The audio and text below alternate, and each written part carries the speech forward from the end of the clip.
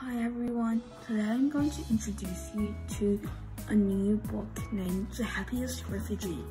This book is wrote by Anne Doe, and it's wrote really early in his career, so he hasn't started writing yet. So basically, it started pretty normally with how Anne Doe and us mom and dad met, and at that time, Grandma had just finished a civil war, so his home was in chaos. At around 2-year-old, Anne Doe and his father went to the black market and bought a boat with his biggest brother, and when they were scammed, and his biggest brother was killed and most of their money was taken, but they still managed to buy a fishing boat.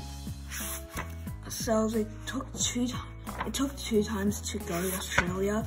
The first time was they had less people, and three of them were from Anne Doe's family, and only 2 of them made it to Australia.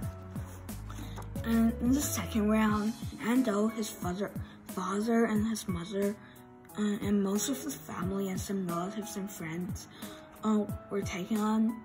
In total, there were 40 people, and they were taken on a tiny fishing boat.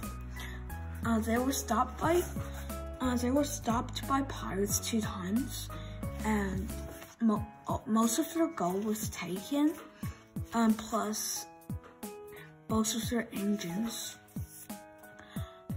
And later in life, Anne Doe started married to Susie, and you'll see that in the later photos, similar to this one.